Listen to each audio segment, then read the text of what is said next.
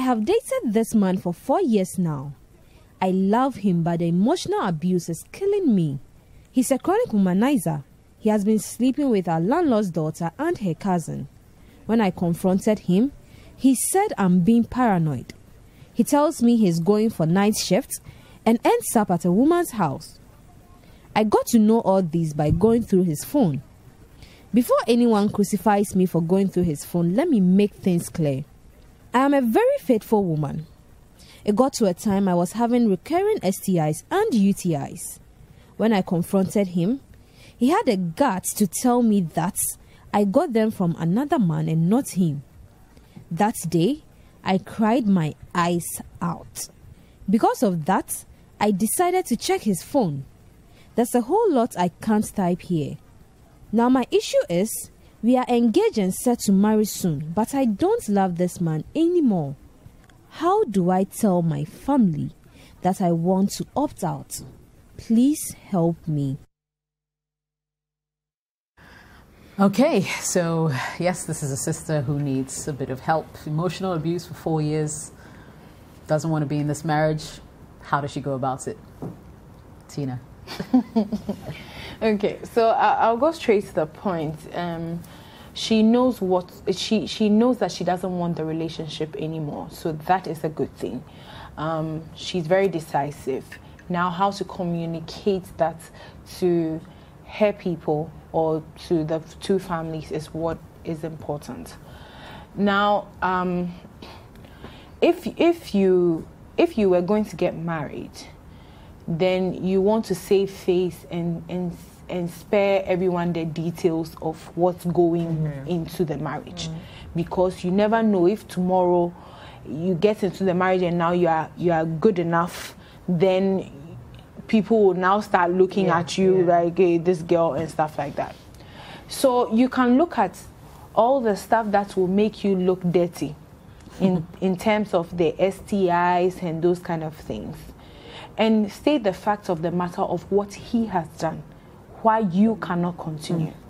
So you need to call your family, because now the matter is in front of the two families. Right. So you go to your family and say, i.e. your mother first, if your mother is around. The motherly figure is always the one who would, accept this. So you talk to them, letting them know, or letting her know that, listen, this guy is cheating on me. I found this and that and that. This is my evidence. I don't want to enter into a marriage that, state your case and tell them why you won't enter into that marriage. 70% or 80% of the time, you will get the support from your family.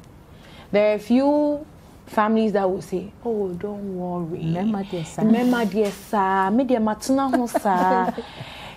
are a few people who would say that.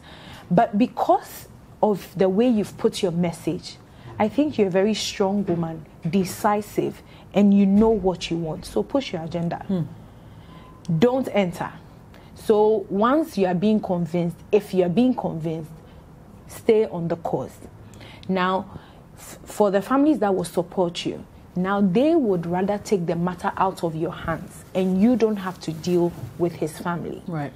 So on that level, I think that is how the route you should use. Now to him, before you leave, or finally when you pack your bags and you are leaving, or I don't know, it sounds like you're coexisting or something, because not so. So you just okay. Yeah. So it sounds like when you're breaking it off, let him know that you're not a pushover. You're not you can leave him, but make a statement so that he knows what he's going to miss. You have said to us that you're a faithful woman. Let him know he will not get your type anymore. It is very important. Sometimes it's good to leave the relationship just quietly and go but this one, he's taking a part of you in terms of webu kwasia, sleeping with other women, lying in your face, giving you diseases. Charlie, this is so disrespectful. So you are cutting your losses, but let him know that, listen, this It's over. I'm picking up myself because I respect myself. I'm walking away. I will get a better person to treat me right. And just go. Your parents will deal with the rest. Your family will deal with the rest. If they need you to come and answer any questions, make yourself available. Don't be emotional. State your case and walk. Charlie, you'll be too much. We are talking like as if you've been called right now and Make what cancel. lawyer. Maybe so. Olivia, weigh in on this from you. I mean, Tina has said it perfectly well. Like, you know, I don't know what else to say. In a nutshell, I mean, Charlie, it's not a relationship you should be in.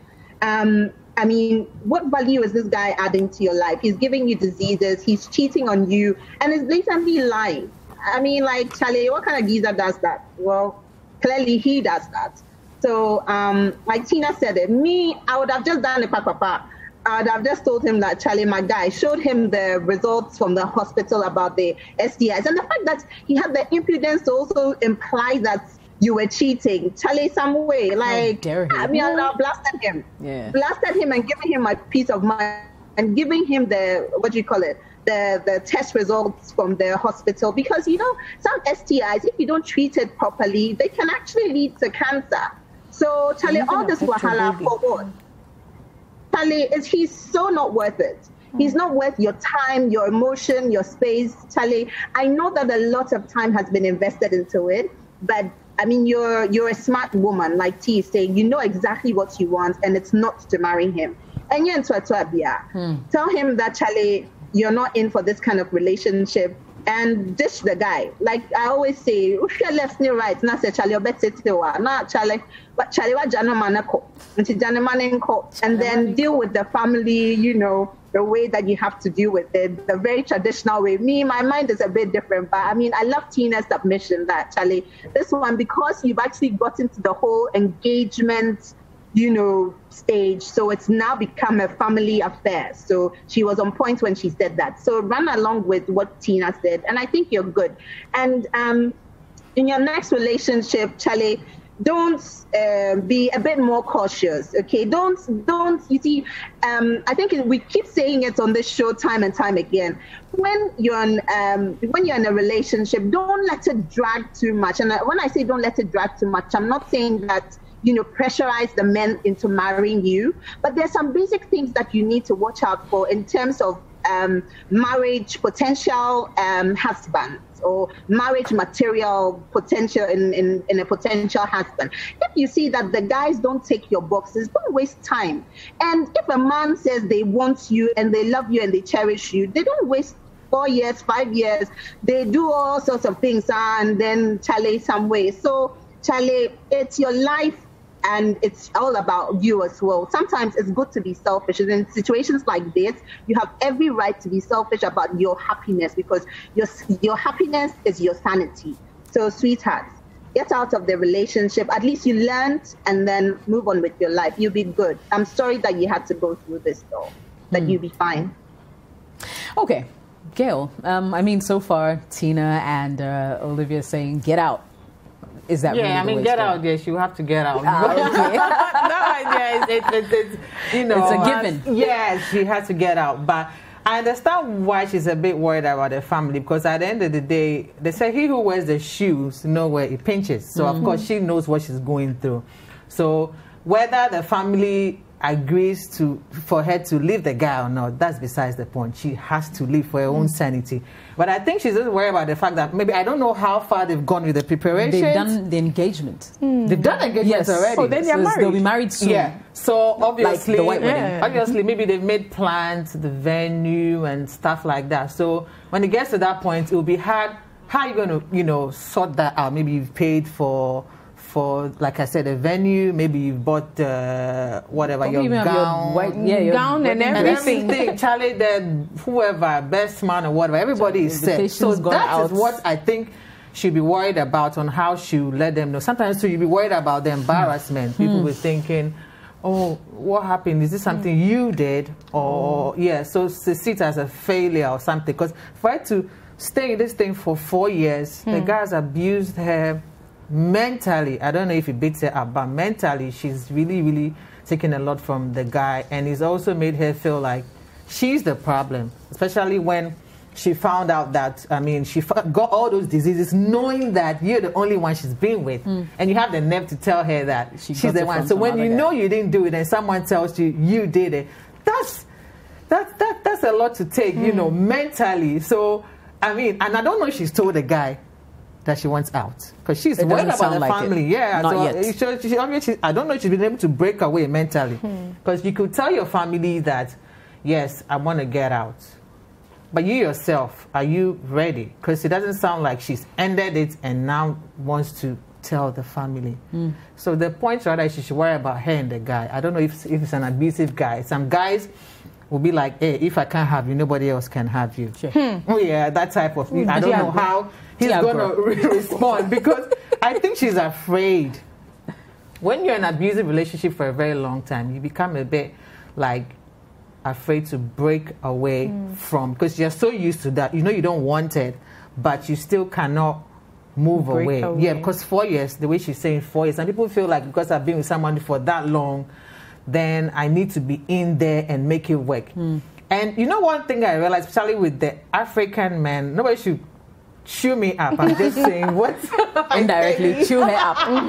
Okay, like, let's go. I think that a lot of things that they take for granted, that sense of entitlement, because the cheating thing it comes easy to them, like, hey, it's in our DNA. You have to accept it. I remember one time someone told me, if I want to have a man to myself, I should go to the cemetery. Oh, wow. Yes, that's why I'm going to get a guy to myself, because there's no way. Yeah, some of them say, like, why can't women accept that that's who we are? And you hear the guys talk. I have friends, you talk to them, talk about cheating so easily. When they're about to get married, do you know what their friends tell them? They say, well, you don't worry, as soon as you get married, I give you 6 months, you start cheating. Yeah, something. Yeah. So it's like, if you don't cheat, you that are missing out, or you there, you. Wow. Or you don't say, yeah, exactly. You there, are you correct? Are you the own? So it's like, Charlie. So sometimes I ask myself, do the guys know the effect of what they do on the women, or they've just taken it like we're supposed to just accept it? Because women, all we do is nag. If a woman is angry at you for cheating on her, they'll be like, oh, you're bitter, or you're just talking. So I don't know if they're just not capable of realizing how much damage they're causing somebody else. So what the lady should rather worry about is how she's going to break away from the guy mentally. Because physically, it's very easy to check out from someone physically. But mentally, because if you come out now, you tell the family everything, they say, okay, if that's what you want. There's some families who will not even say or try to convince you. They'll be like, if this is how you feel, hey. Yeah. That's okay. We'll support then they agree. Then you go back to the guy. How about that? Yeah. So she has to rather be ready to move away from this guy mentally. You know, that's what's more important. If she's ready for that, I think the rest is easy. If you feel ashamed because you didn't get married, hey, nobody died from breaking off. Yeah, nobody died from that. So I think her worry should rather be on how she's going to move away from the guy. Because some guys don't take these things lightly. Right. Yeah. That's what she should worry about. Yeah. So, but some of them don't care, like I'm saying. Some guys, when you catch them, they'll make you feel like you're the one imagining things. And it's not like we've not all been there. That's the annoying part. You know that that's what the person is doing. That he will make you feel like you're imagining things. I mean, nobody should go through that. You know? That's actually a great angle. Yeah. I mean, all I have to say is this, right? You're not married to this guy. Yeah, you've been dating for 4 years. And you're already getting STIs, UTIs, STCs, BBCs, CNNs. I mean, and like, what are you waiting for? Like, you want to get married and get maybe HIV or something? Like, I'm actually surprised that she's contemplating, because for me, the highest level of disrespect would have been that point where he told me that I have probably gone to sleep elsewhere when I know I've been faithful to him. Like, it's so disrespectful. Like, how dare you? You know, I feel like he does not respect you at all. This man does not deserve the rest of your life, right? I think that if you're old enough to marry, you should be old enough to take bold decisions, right? Your family's opinion matters. But if your family really cares about you, they won't say, oh, and push you towards something they know is just going to go downhill. You know, I mean, I can imagine if I came to my dad and I said, Daddy, I want to yeah, my father, he will get up and probably come with his rifle. You know what I mean? He will support me 100%. And that's what family's supposed to do. You know, so don't be scared. Actually, just go to your family and tell them you have proof. Go and show them a doctor's reports. If you're saying recurring STIs, you have like proof, no? Go to them, show them, make a case. Like Tina said, I don't want to drag this. And just get out. There's someone who deserves you more. Definitely. Don't tie yourself down. And I don't want to be like, we're always on this show telling people leave their relationship. It's not even about that. But some of these situations are just downright ridiculous. I'm just saying. Messages. Mustafa says, it's time to abandon the ship, my dear. It's clear he doesn't love nor respect you in any way. Whatever you are not able to change whilst dating will only be magnified during the marriage. Think twice. C says, you're putting on a shoe and you know how tight it is for you, not your family. Run for your life, else be ready to suffocate and die in that marriage. Marriage should be enjoyed, not endured. Herbert says, if he can't sacrifice his womanizing behavior, then he's not ready for a lifetime relationship. Neither does he love you. Leave him, sister. Do not hesitate. Nana says, Madam, it's your life. A chronic cheat? Hey, you are brave, oh. And still around after getting all those STIs. You are not married to him, so you have no obligation to stay with him. If you are my sister, I'll tell you to leave. Simple. Your life is precious. Gloria says, Madam, it's your life and your choice. Tell your family you want out. Tell them and do not seek their opinion. He will do worse if you marry him. YOLO. Essie says, this is no big deal. Tell them. You're the one going into it and not them. Winnie says, please, I want to understand something. Engagement as in traditional marriage or as in a promise ring on your finger. Go home to your parents and sit them down. Talk to them. They will see reason with you. After which you can call for a meeting with his parents and together with your family, tell them the reason why the marriage cannot continue. Brown says chronic cheats will never change after marriage. A broken engagement is better than contracting HIV. If you cannot leave him, then get ready to endure and keep praying for change.